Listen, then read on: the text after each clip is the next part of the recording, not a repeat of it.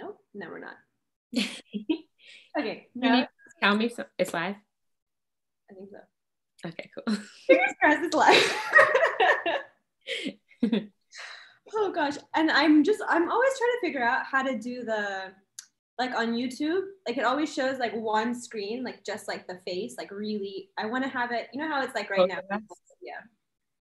See, like, I feel so embarrassed because I'm like, I know that I'm young and a millennial, but I just can't do technology. It's hard. It's a lot to figure out. There is, especially with all of this nonsense. Okay, let me try to, everyone's just going to be enjoying our, actually I'll go here so I can also like watch the comments. Oh, okay, we are live because someone just wrote first. And it looks like we have two screens. Awesome. Great. Yeah. Welcome, everyone. And thank you so much for joining us on this lovely Saturday, July 25th. For anyone who's their first time joining us, welcome to your very first Because We've Read YouTube live conversation, book club conversation. We are a radical international book club with chapters all around the world. And we are really focused on reading revolutionaries, the voices of people who have been silenced, erased from our textbooks, and also like not America-centric authors. So we try very much to really uplift the voices of people who have been silenced on a global scale, and the books that have been banned on a global scale, and really understanding how interconnected all of our struggles are. Not that they're the same, but that understanding oppression in one country is very important because it's probably replicated in a different way where we're living, or in the context of just Blackness exists everywhere, you know? So yeah, we're really, really excited for this unit. We were gonna actually think about doing this unit as an emergency read, given the uprisings in the United States, but I think that would be unfair given that what is happening in the United States is, I think, unprecedented in terms of like the level of the uprising and the fact that everyone's now saying police abolition, which is like wild and exciting, but also not sort of at all abnormal because people, particularly like Black organizers and activists, have been calling for police abolition. These issues are not new issues, they're old issues, but we're using new tools to sort of reimagine the world and also figure out how to strategize and resist. So that's really exciting, but at the same time, I think that's why we wanted to make sure that this was not an emergency read, but a standard Because We've Read that happened to lay this month. And specifically, people like James Baldwin, Audre Lorde, all of the people who we linked in this unit have sort of laid the framework and the foundation and the groundwork to be able to understand our current moment. And I think it's just there's so much, I think, particularly in this book, fabulous book, that I think is really, really beautiful and important, but also I feel like is really complicated. It's a really easy read.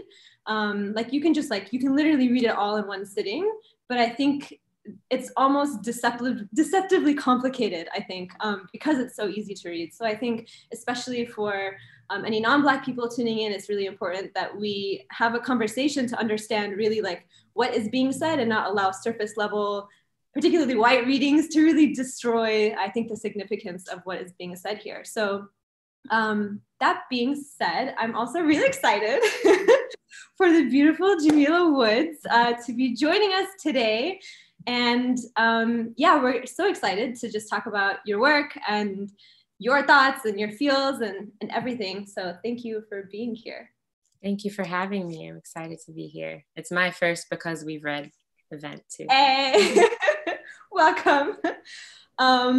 Amazing. How are you on this July 25th? I'm okay. I'm okay. Yeah, I'm grateful to have a weekend. I started teaching, and so now my weekends are real again. For a while, it was like every day could be a weekend, but now I have more structure. So I'm grateful for today and to have slept good.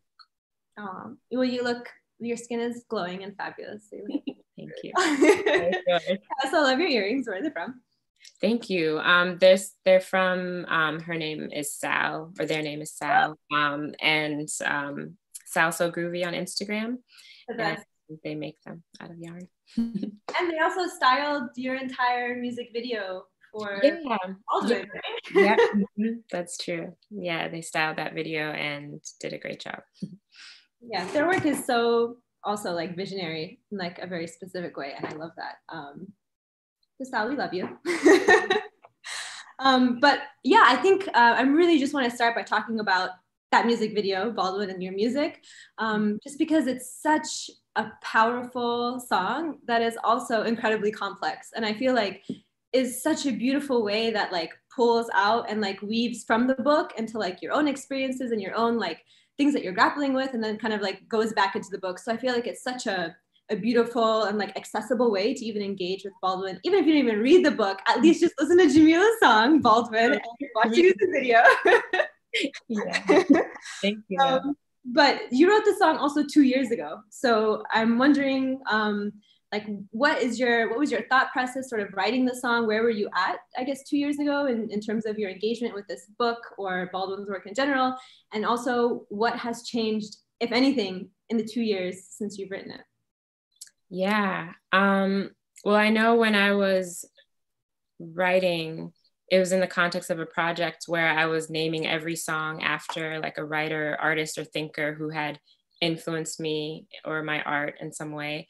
And I was really thinking about the letter to my nephew, letter to his nephew that is in the beginning of the book, and really thinking about the passage where he's kind of charging his nephew to love white people, and kind of thinking about how difficult that is, or how when I first read it, I was like, whoa, let's slow down. You have to interact with them. Yeah, yeah. And so, and then the time in my life I was working, you know, I had a lot of, like we all do as people of color, lots of microaggressions in my daily life. It was like everything going on politically that's always going on.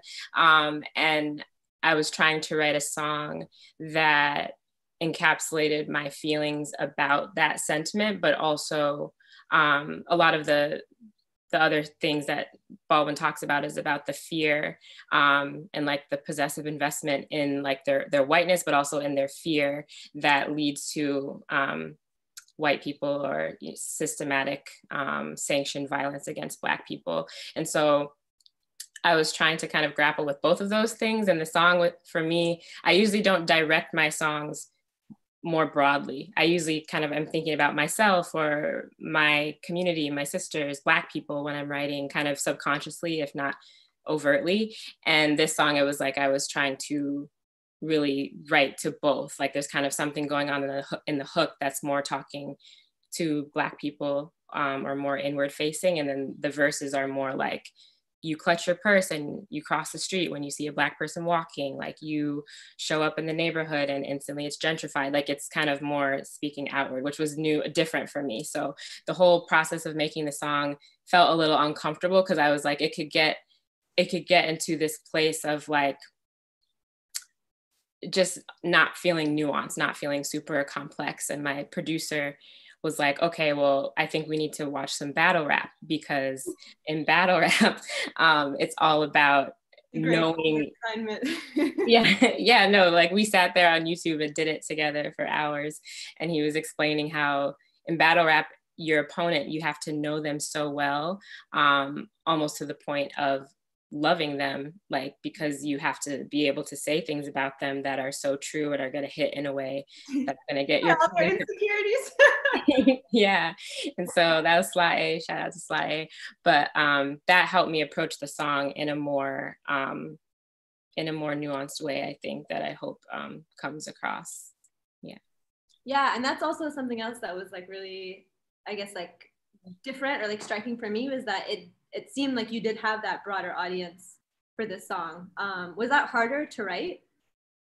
It definitely was, because it's also like that position of like this being my perspective. And, you know, whenever as a Black person, if you speak from your perspective about white people, especially, it becomes like easy to essentialize that and say like, this is speaking for Black people, which is not the case. But it was kind of just a delicate wanting to make sure I spoke to my actual feelings at the root of them, and not just like, bye, I hate you. I don't know.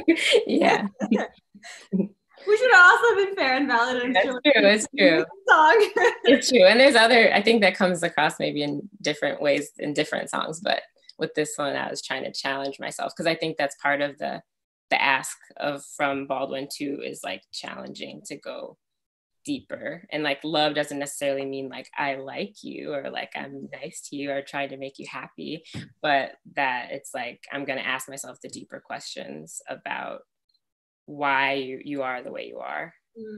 Yeah, and I definitely want to get into this idea of love in a second too, but I guess what it maybe from this book or like maybe another of his writings, is there like a passage or a line or like an idea that was really like moving for you or like made you think or that you grew from the most?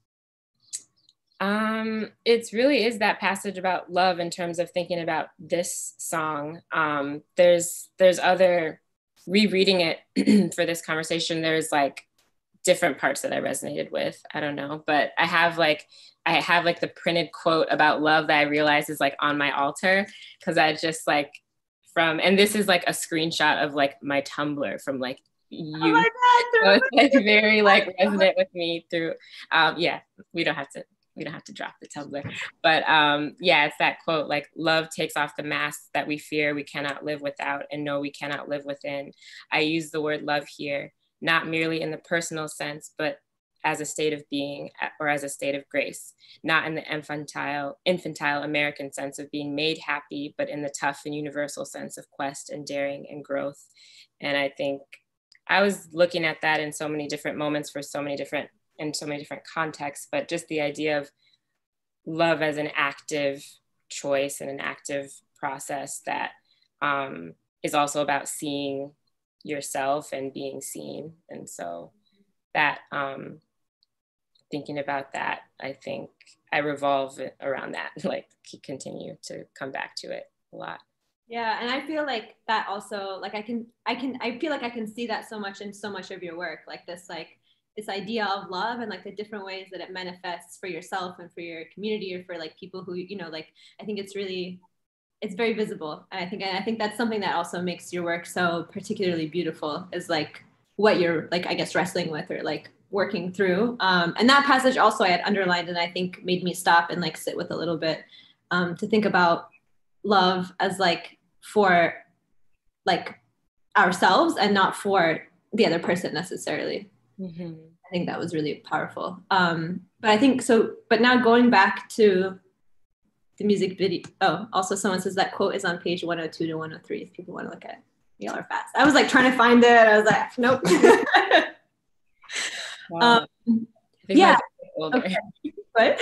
My book is like, I think the pages are different. So I'll try to remember that when I'm saying things. Oh, yeah. No, yes. I also just have so much underlined. I'm just like, I can't even. But to go back to your music video also really quickly, do you mind talking a little bit like about like the visual aspects of it? Like there's obviously like very clear themes that I think everyone can like understand very quickly, like the Harry Potter references, which were very fun and exciting.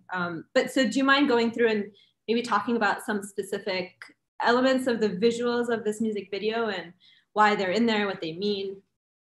Yeah, the original concept that I had was thinking about all of the closed schools in Chicago. And so I'm really bad with years, but I think it was like around 2015 or 2016 when 50 public schools in Chicago were closed by the mayor, and there was a lot of movements and organizing around that. But I wanted to shoot, like imagining, you know, the way in books like Harry Potter or like the anti-mirage idea, like there's like something on the outside, like it looks like a closed school on the outside, but really everybody in the community knows, like all of the Black people know that inside it's like this radical school that is not allowed to exist in this current society, but has to kind of be hidden. And so that was the initial idea. And then I worked with a Chicago production company, VAM, and Vincent Martell was the director, to kind of bring it to life. And like we kind of ran with that kind of platform 9 3/4 from Harry Potter reference of like having it be like a Black Hogwarts inside, but like the magic being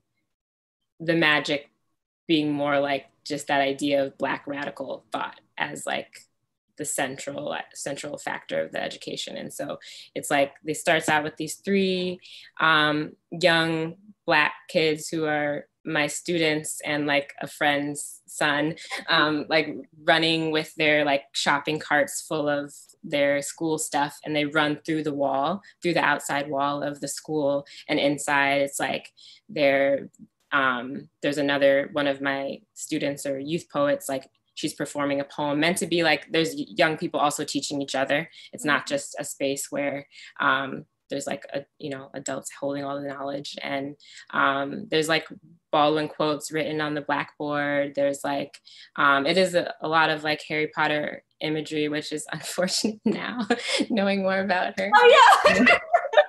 But yeah, whatever. This is a better remake. But yeah, so just kind of trying to get at that idea, but also it was Vincent's idea to have some sort of a Last Supper at the end that kind of also is like a reference to like the Great Hall in a lot of the Harry Potter films, but having all of like the faculty or kind of like the Black leadership, or like, people looking at the younger generation and like applauding them, like saying like we believe in you, and kind of like thinking about the letter to his nephew in that way. Like it's kind of like giving it over to him, like, it's like your generation to take it from here, sort of thing. So yeah, that's kind of the thinking behind it. Yeah, no, that's really beautiful. And like, I think that idea of like this imagination is also something that I want to come back to, and I think is so like beautifully presented in that music video. One highly important question is, how did you get the bird trained? There's like a bird. Was it trained already? You have snacks? It was actually the space that we found in Pilsen in Chicago. They just had an owl. Really? Yeah, they just had an owl. You didn't even plan that? No. And like, it was meant to be. The magic was meant to be. Yeah. And yeah, we had a lot of shots of it just flying. Yeah, I heard that you really love birds. Yeah, I'm sorry about your chicken. Oh, thank you. Thank you. Chicken. Also, the photo that I posted on Instagram for anybody who did see that also announced this reading. Apparently, they just lost that chicken. So yeah, silence for. Shout out to Annie, wherever you are. Come home. What was her name? Annie. Oh. Annie, if you're watching this, I miss you. Come back.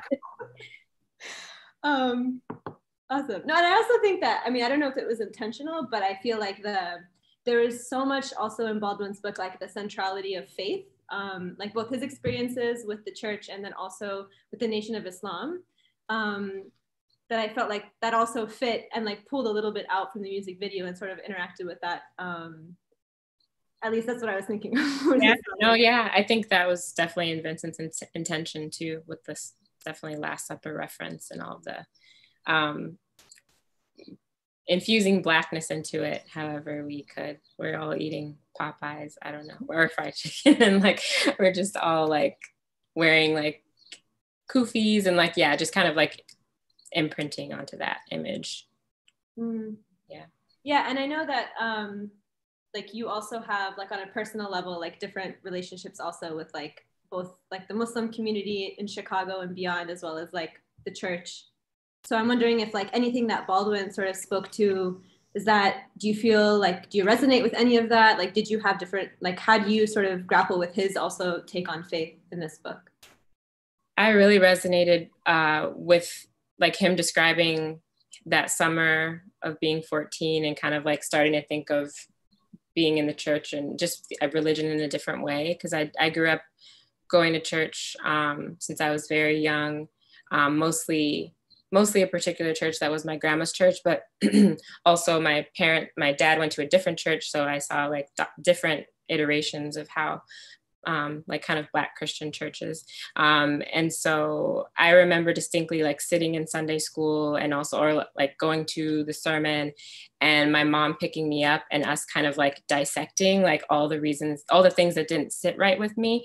And I think I really, the idea that Baldwin said about it feeling like some kind of blackmail, like the idea that in order to, like, you love God, not really because you might not really love God, but because you're afraid of what might happen if you don't.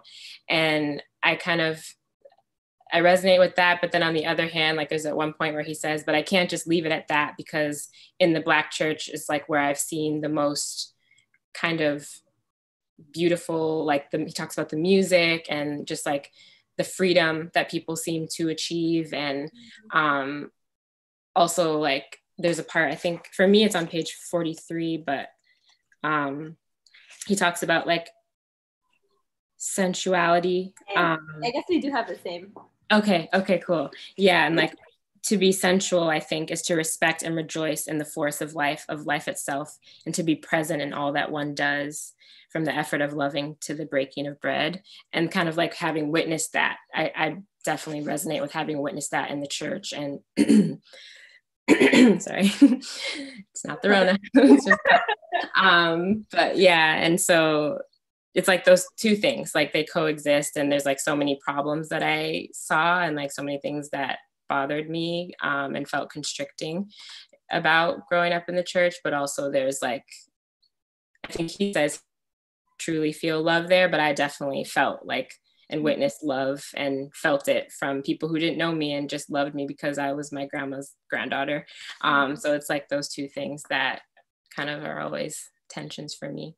But I think the music is definitely the hugest influence that the church had on me, is just gospel music and how that's influenced the way that I write and the way that I think about music and art in general. Yeah, and I think that sort of like conflict or that tension is something that I'm sure a lot of people can resonate with inside and outside of the church, you know, of all sort of like relationships to faith and the ways that it sort of like positioning faith and the ways in which we like grow up in the church or the masjid or wherever, and then like the greater society in which we find ourselves, and like how right and wrong sort of is translated and like replicated in different ways. Yeah, I think that was, but something that I feel like I struggled with a little bit was like I feel like a little bit unfair toward the Nation of Islam. And I think that's also why we wanted to include the secondary reading of Muslims in the carceral state. Okay. So if you haven't read it, also read this. This is, chapter 2 is great, but about how sort of like the ways in which Muslims, particularly Black Muslims, have sort of used Islam in a way to resist the carceral state, and how the modern carceral state is now as it exists today because of that specific like resistance and the dialectic there. So I think that's an important piece to read, although I can and I think that that's sort of like another tension that I think I at least had that I want to talk to you about also, is sort of like this relationship between violence and love in this book. And I feel like it almost, and maybe I'm just reading this wrong, but it almost felt like, especially the first time that I read this, that it seemed like violence and love were mutually exclusive. And that violence wasn't actually being specifically defined. You know, today I think when we use the word violence, like it means just like someone shooting another person, for example, and we not state violence, not like, you know, domestic violence, like all these sorts of violences that exist, both like an individual level as it is given down to us from the state, or also state-based violence is always erased from these conversations of violence. So I wish that violence was defined a little bit more, like less ambiguous terms. I mean, I do say, like on page 83, he says, whoever debases others is debasing himself. That is not a mystical statement, but a realistic one, which is proved by the eyes of any Alabama sheriff. And so I think like, I agree with sort of, and also what you mentioned a little bit earlier about like love, and the role of love is for yourself and not like for the other, and the ways in which the sorts of violence and hatred can also be more self-consuming. But also I think, and like for example, the line by Kimberly Jones recently, and she says that they're lucky Black people are looking for equality and not revenge. You know, and I think that that's very clear. Like, there's not like, we're not trying to replace oppressors, we're trying to end oppression. And I think violence necessarily becomes somewhat a part of that equation. Like recently, when we see cop cars on fire, people are labeling that as violent, even though I would disagree that that's violence, you know. So maybe it's just that violence is being defined in a very particular way.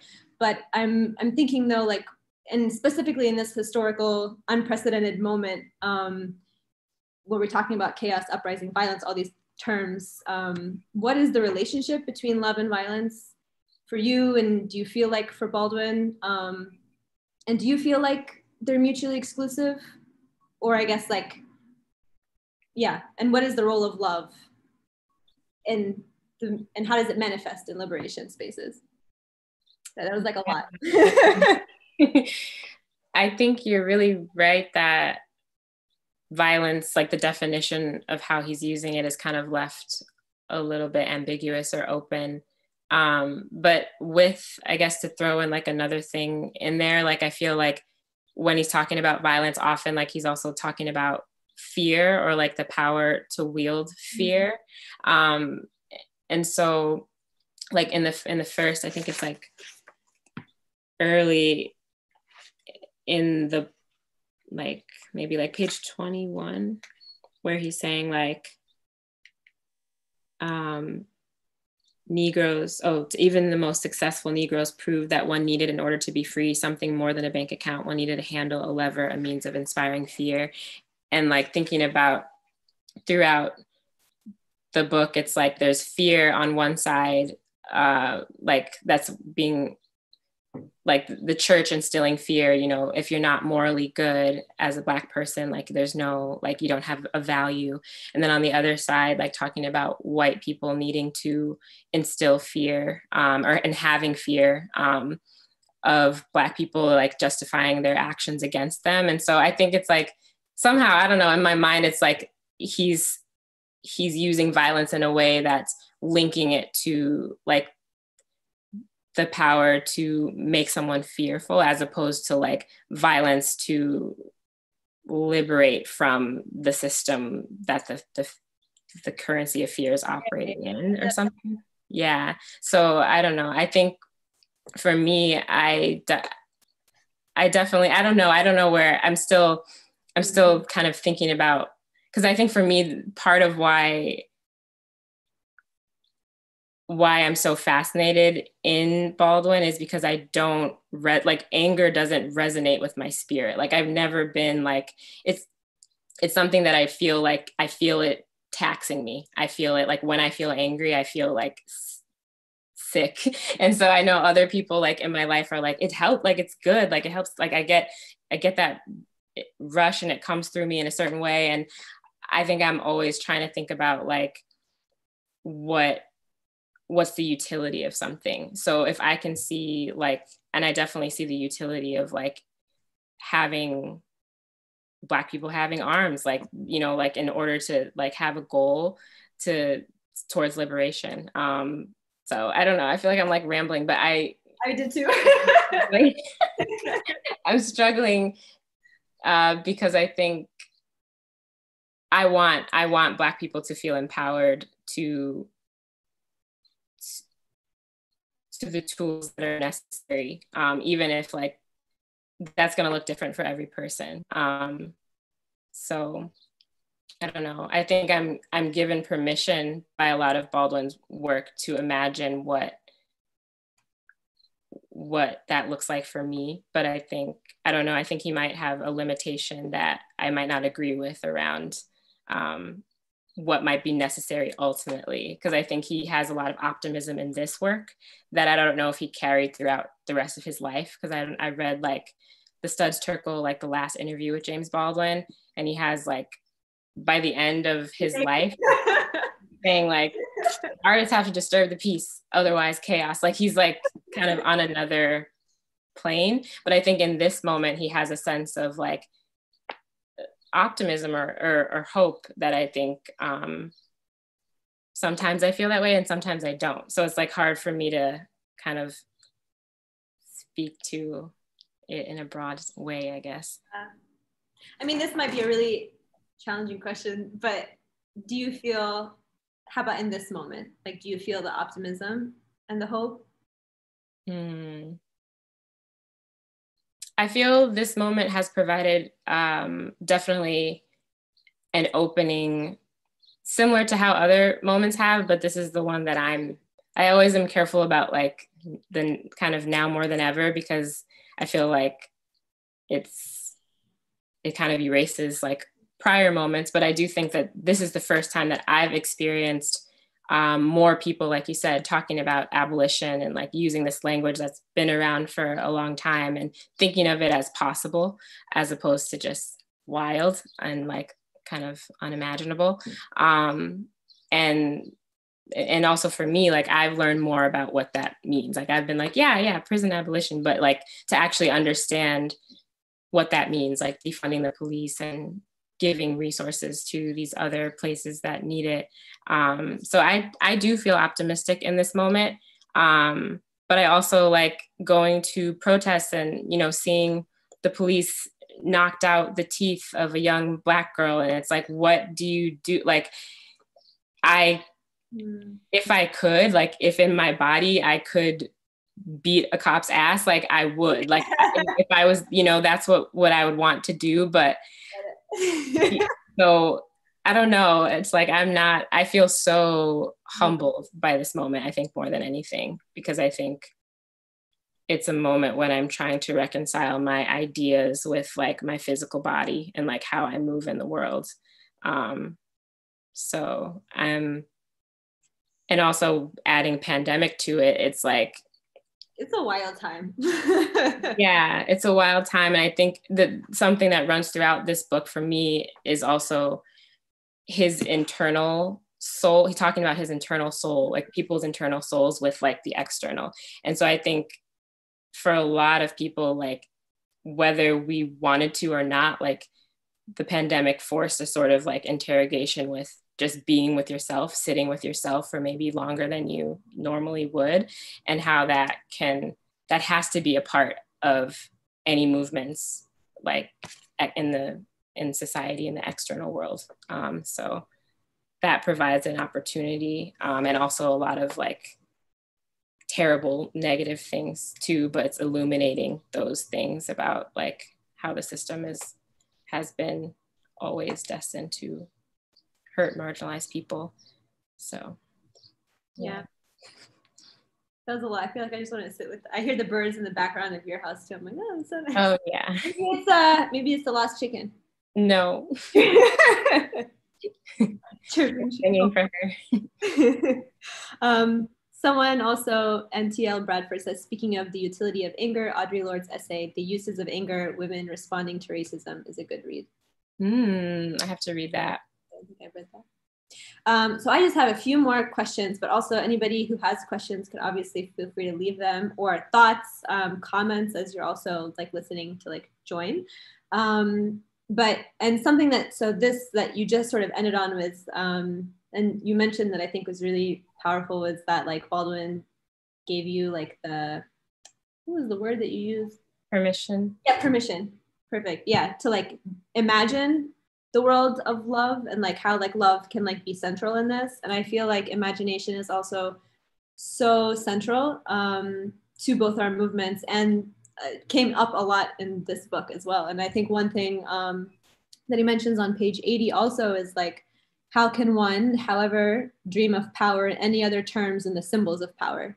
And I thought that was something that was really striking, and I had to like sit with a little bit too, just because like I think that there's so much, and I think this comes back to the conversation we just had about like, how are we moving forward if we can't imagine anything outside of, you know, the tools of oppression in order to move us forward. So I'm thinking about like also last night you were at the Freedom Square protest or rally event of marking the 4 years where Black abolitionists took over the square right outside of a police torture and Black site, where like thousands of people, particularly Black people, were disappeared and tortured by Chicago Police Department. And so Black abolitionists 4 years ago took over that space for over 100 days and literally just created the world that they wanted to see. And there was just so much music and art, and like young people running around. It was such a beautiful space. And so really imaginative. I feel like it really gave permission to a lot of people to be able to sit and imagine like what that world could actually look like, and like put that imagination into practice, which I think is so important. And I don't think we're doing enough in our movements. And also you mentioned in like in your music video, there was sort of like the dreams and imaginations for what that school could look like, or like what education in Chicago at the very least for Black youth could look like. And I think those testimonials that the young people said, your students at the very end, were just so profound and so like beautiful, but also like heartbreaking that, you know, this one has to imagine like a fair education, you know. Mm-hmm. But I guess I'm thinking about like what role does imagination play in your work and your art, and how do you see it manifesting in our movements? I think one thing when you were speaking that I thought about was just being at the protest and like some of the chants or just some of the like the literature being handed out to people in the neighborhood being about like, you know, we don't need police. Like I forget the chants, like something like you don't need your job or something like that. And it's just like the idea like in the book where Baldwin's saying like we don't want, like Black people don't want to be white people or to have what they have. Like it's not about that. Like we have everything that we need. And I think that's something like a shifting and like in this time that I've been trying to really internalize, like not, and it reminds me of like past times in my life. Like I grew up in a very white neighborhood in Chicago and went to very white schools and found my, like when I got out of that, when I went to college, it was like an unlearning of all of these things that I thought I had to be like. And so I think like that reframing helps me to think of imagining for myself something that's not in relation to whiteness, or not reliant on that power structure. And so I think that I guess in my music, I think I'm often thinking about it in a sort of like mantra way, or in a sort of way like you speak like affirmations, you know, you speak in the present tense what you want. And I feel that way when I'm writing songs, or like when I look back at songs, kind of, because when I'm writing, I don't know what I'm thinking about. When I look back, I'm like, oh, when I say this, it's gonna like put in my body the energy that I need to live this way. And I remember like after I finished the last album that I did, I was like very heartbroken, and like I was in like a very like personal moment of like feeling really emotionally down. And I was like, oh, I didn't even write any songs about heartbreak. Like I didn't even write like the album that I needed right now. And then like after touring and speaking, like singing songs named after Nikki Giovanni and Sonia Sanchez and like Eartha Kitt, it was like so empowering. And Baldwin, you know, to like be like feeling like I'm channeling their spirits every day. I was like, oh, I didn't need to be writing about this. Whatever. I got what I needed from thinking about like my ancestors and my heroes. And, you know, so I don't know if that really answers the question, but I think I try to think of like not imagining something so aspirational, but like imagining it as a given. And I hear that Alexis Pauline Gumbs has this like course right now that she's doing about the Combahee River uprising. And one of the things she was saying is like Harriet Tubman said, like she woke up from a dream and she said, my people are free. She didn't say my people will be free. She didn't say they should be. She was like, they are. And like, we all should just live into that knowledge of our freedom. And so that I feel like that's how I try to write songs, is how is feeling it possible now in the present. I love that. And I feel like there's so much of that being done also with like abolition right now in ways that like I would have never imagined. You know, I feel like there was a lot of people talking about abolition before like these uprisings started, but I know that just a week before, I had posted something about prison abolition, which feels like the easier form of abolition. And people were like up in arms. And then a week later, everyone's the police abolitionist, which is exciting, but also I think a little bit concerning, because I think now a lot of people are using this language without actually being able to like, articulate it. Yeah. Or like saying like, oh yeah, you know, like reforms that they're calling abolition, you know, so it's sort of also being a little bit diluted, but I think that there's so much imagination that's happening also at this moment that hasn't been articulated so broadly, I think. I just shared a graphic or saw one just the other day that had like police tools that were like repurposed, like after you know, after police are like abolished, this is like what the world would look like. And it was like, you know, the CPD or like the police van, and it was turned into an ice cream truck. They're just like very cute things that I was like, this is so tangible. Like it feels like right there. And I think that idea of like just speaking the reality that we want as the present is so powerful. Yeah, I've seen things like that too, like different scenarios that, because often people's answer is like, if there's no police, like how will we handle this situation, or like a break-in or something. And like someone made a graphic like explaining like a trained professional in conflict de-escalation comes to your house, and like just stuff like that really like feels good to read, like not just mentally, but like it feels like very healing to like know that. Yeah, and it just makes like the world that we want feel so tangible. Mm-hmm. And somebody, Rebecca Hubbard, also said yes to affirmations for new reality. Imagining a different reality fuels our hope, and we need to hope to continue the work from a place of love, not fear or desperation, which I think is really, yeah. And then I guess one last question that I'll ask before I ask some of these questions that have been posted. You mentioned in your song, you're reading the books you ain't read. And Baldwin obviously is centering like knowing yourself and your history, and not be drowning in it, but using that. So what have you read? And what do you recommend for people to read to sort of explore these topics that we talked about and more?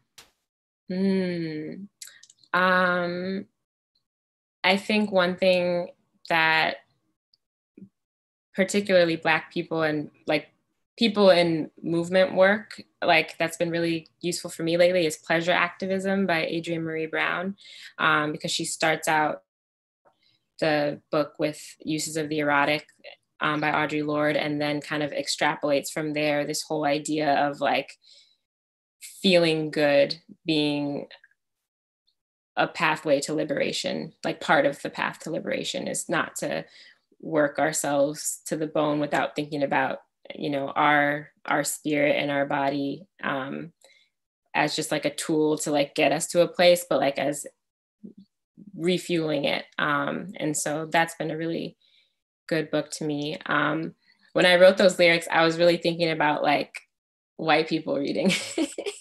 But yes, I also love to read. But yeah. Awesome.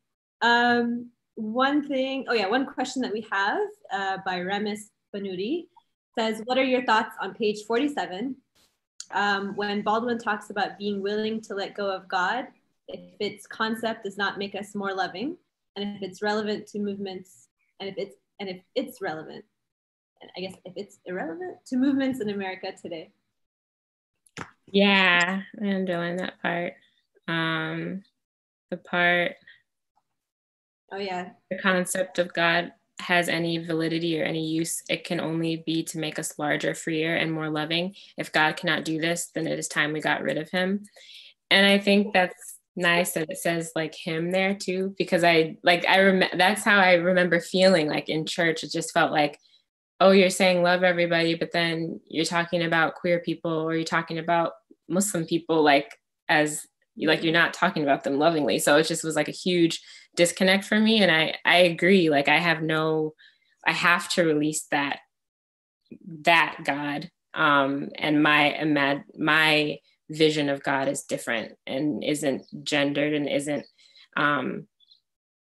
so patriarchal and kind of like all like the system that we live in, and that replicating that. And kind of justifying that system. And I love Octavia Butler, and I've been reading like The Parable of the Sower, and just thinking about, I mean, that's like she visioning God as just change, God as the force of change, God as not a loving, not, God doesn't necessarily love you, but you know, it's like God made you, and it's more like, it's less about that, the love, and more just like it's the force of change, and you have to shape God. You have to vision what God is. And that's interesting to me. But I know like from when I was young, like I had to release that vision of God, because it was not, it just was not, what's the word? Aligning, or Compatible. Yeah, just wasn't real to me. It just felt constricting. And that's what all my conversations with my mom on the way home from church were like, trying to like reimagine and say, no, like that's not what I think. Like, what do I think? What do I feel? Because I do feel something when we're singing these songs. I feel a presence, but I don't think they're talking about that presence like the right way, or the way that I see it, feel it. Yeah, and I think this question also is like really interesting. I think also when I remember when I read that line and it like pauses because it has like a paragraph like after, I did a huge exhale. I was like, oh, I remember I literally made an audible noise when I read that line, because it's very profound. But I think it's also, I think for me as someone who did not grow up in Muslim spaces and I think sees so much of I think a lot of young people who I know in diaspora, or like recent refugees or immigrants, talking about like, you know, seeing what's happening by just like dictatorships or countries in the Middle East that are claiming, you know, Islam or like religion in their name, and then being like, and then we're gonna do all of these like oppressive, horrible things. And I think people then like turning away from that, they're like, okay, if that's religion, then I don't want it. And so for me, I felt almost like a conflict with this line a little bit, because I think it goes back to something that that we talked about too, about how much of our reality is shaped by the world that we live in the United States, and wherever we are, like the language that we're given to us, you know, like putting someone in a cage is called like justice, you know, and like the ways that we're like framing what safety looks like as like police, you know, and I think that it's there's a lot of like unlearning that we're also doing. And I think what I have been grappling a lot with is like, where is the line between like feeling uncomfortable with something because it goes against like this like state language for me, as I'm like reading a religious text, and then where does that actually like conflict with something that at my core I feel like is untrue. And I feel like that's sometimes like a conflict that like I think is really, it's challenging sometimes to be able to like read and understand if where are my values coming from, to be able to like put in conflict with like a text or like a religious text or something like that. So that was also like a rant, but no, yeah, I really feel that. Someone also asks, Lori Thomas Scott, how do you both interpret the final quote, God gave Noah the rainbow sign, no more water, the fire next time, in relation to the text, and also how it relates to this moment? I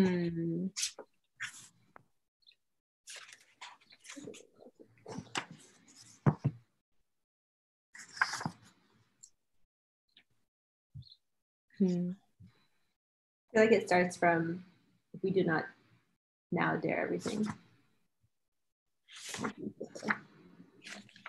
The fulfillment of that prophecy.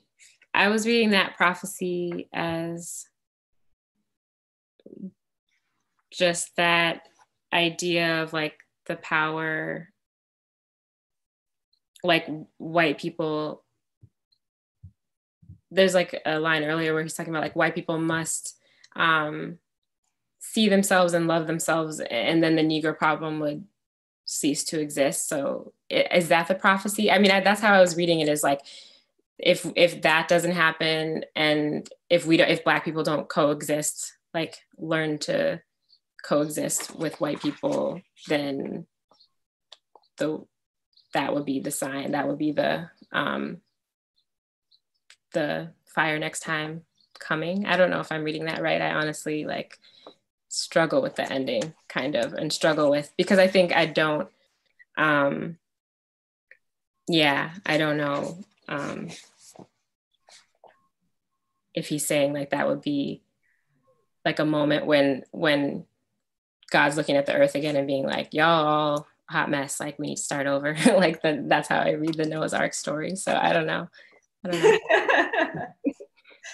love that. Yeah, I mean, I'd also be interested to hear everybody else's thoughts on this line too. Because not that I think that it's like cryptic at all, but I feel like there's a lot in that line that I also feel like I had to like sit with a little bit. And I also feel like complicated thoughts around. I think in the way that I like understand it, and I don't think this is what Baldwin meant by this, but I think the way that I'm reading this now and interpreting this for like today is, you know, like I think people try to like be polite, like in the ways that like demanding justice, demanding just like very basic things, and like try to do things quote unquote the civil way, but it's not working. And so like, I kind of see like the fire next time as like, well, like it's almost like by not accepting like the easy, kind, civil, whatever discourse, then they're necessarily asking for the fire, because that's the only response that's going to come after you run out of water. I think that that makes me think about your question of violence again too, then, like, because I guess he stops the book there, so we don't get to find out like what he thinks about that fire, like the, you know, like that sounds like violence to me. You know? Yeah. But then also, yeah, I mean, like given, yeah, this is a good question. Someone, people's answering this. Sonia K says, quote, in all caps, burn it all down. I'm kidding, but like not question mark. Kyle Larson says, burn it down. Well, we never are. Grateful for this very radical audience. I mean, I don't know if Baldwin actually wants things to get burned down. I think it almost feels like maybe almost like a plea, being like, accept the water while you have the chance to. Because the fire is coming, and you have that option. And if you don't, like, there's nothing that you can do at that point, or that even he can do at that point, you know? All right. What are we breaking down first? Someone asks, sorry, I've like missed a lot of comments. Okay, we probably have time for one or two more questions. Oh, we already asked that one. Can you talk about your NLT advisor? Talk about your thoughts on telling our own stories and trusting our own experiences. You start Baldwin with the powerful lyrics, you don't know a thing about our story, tell it wrong all the time. And on page 8, Baldwin says, quote, they do not know Harlem and I do. Take no one's word for anything, including mine, but trust your experience. Know whence you came. Yeah. What was the first part? Can you talk on your... about your thoughts on telling your own stories and trusting your own experiences. I think that's something that comes, or that I was taught through poetry and coming to poetry as a young person, and poets like Gwendolyn Brooks, who are kind of really revered, especially in Chicago, for telling what she saw. She was like, I wrote about what I saw and heard on the street. That was my material. And so I think I've always just been empowered by that idea that no one can talk about my story better than I can. And so as a person, like when I was young, I didn't feel I was a good singer, didn't feel I was necessarily like that special. And so that idea was like very powerful to me. And I liked that line. And I think a lot of what in the letter to his nephew is coming through is like the tone and almost like the framing of the things that he says in that part feels different than like the ideas come back later in the book, but he's saying them in a certain way because it's to this younger person who he loves. And I think a lot of it too is trying to teach empathy, because I think like if you have a sense of empathy, you can kind of like, you can direct that inward towards yourself, and you can be more self-compassionate, and you can also have that vision, like have that compassion for other people. But I think for me, that telling my story is like a part of knowing myself, is like an act of knowing, and is important for political reasons of like, if you don't tell your story, someone else will, is often said. But also I think it's just about me reflecting myself back to myself and seeing myself, which is very powerful, I think, because we're always fighting the representations that society has that are negative, that teach us to despise ourselves, like he says. So yeah. Two other people added their thoughts on that last line. Angelica Ludke, I'm so sorry, says, this is making me think of how I recently finished Avatar, The Last Airbender, and they talk about how fire is life, not anger and hatred. Avatar? Cool. Wow. Did you watch it? I just started it. My sibling and my best friend love it, and they're really mad that I haven't finished it, but I keep hearing Avatar like in reference to like people are making inspiration readings into it, and I love that. So I need to watch it. Bullied into watching it by Ali Baruch. So I had to binge it. It was actually pretty good. And I think that was a really, well, I think that person kind of spoiled the ending for you. I'm sorry. Okay, my fault. We didn't hear that. And then somebody else says, oh yeah, Ramis Banuri says, I almost feel like it is foreshadowed / explains his shift from being optimistic in his career, earlier writings, to his transformation by his last interview. Yeah, I could see that. I like that. Yeah, he's like foreshadowing his own like hardening situation. That's like heartbreaking in a way. Yeah, reading the last interview is very heartbreaking. And okay, there's one last question. Okay, Zero or Olimer, Zero Limer. Not sure how this. Okay, they say, I read somewhere that Baldwin was so widely recognized because he made the experience of racism comprehensible to white people. Do you feel like Baldwin is writing for a Black or white audience?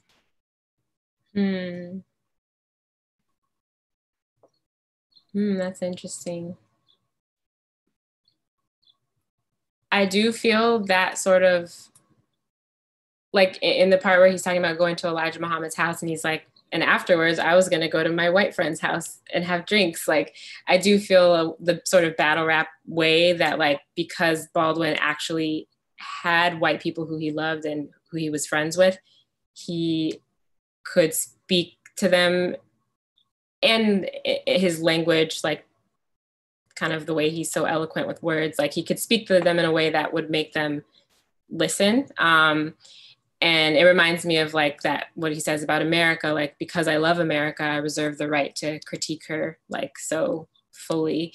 And I think that that was definitely his goal, was to speak to white people who, you know, weren't awakened to that, who weren't listening to that. But I don't think he was only talking to white people at all. But I just think he had a special power to like elegantly read them in a way that really cut through, because he was close to them too. So I don't know, but I definitely don't think that he was only his main audience was white people, that he was only trying to reach white people. Yeah, I don't think it's mutually exclusive. I think also just by virtue of like publishing something, you know that it's gonna be read by everybody. Like you have to have some, especially like during the time that he was writing. Like I think if he didn't want to reach an exclusively Black audience, he would have not published in like a mainstream publisher.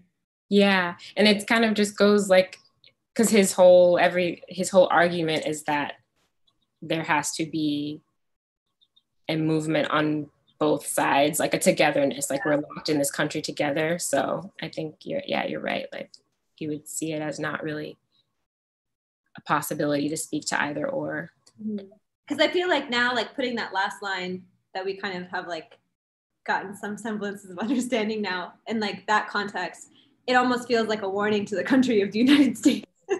Like if y'all don't get your shit together, there's gonna be fire. And yeah, I think it almost, yeah. Cool. Well, we are at 12 o'clock exactly. I think this is the first time we finished right on time. Look at us being really good at time. Thank you so much, Jamila, for your time and your words and your love. Thank you for everybody for tuning in. And we're really excited to launch our next unit in August, in just 2 weeks, which is still a secret and a surprise, so stay tuned. And this will be saved here on YouTube, so everyone can come back and visit and bask in Jamila's glowing skin and words. See me before I get to my last interview. Really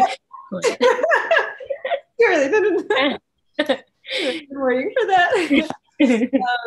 But yeah, and also if you haven't had a chance to read the book, the free PDF is still on our website. If you haven't had a chance to listen to Jamila's song or watch it, also it's linked in this description, as well as hopefully in a post-COVID world, when she's back on tour, her website is also in. Yeah, it's been not fun to not be able to travel. Yeah, I'm struggling with that. It's like summer in Chicago, which is perfect, but then after that, I have to figure out how to go somewhere. Winter in quarantine is going to be hell. Mm-hmm. Anyway, that's the problem for future us. I'm excited to see what next month's books are. So I can be in Likewise. Mm-hmm. You're not excited yet, that's why it's a surprise. We're still in the process. We all hope that you find your long lost chicken. Thank you. We send our condolences in case that she does not turn up. And hopefully see you soon with masks on. Yes, I hope so too. Take care. Bye. Bye.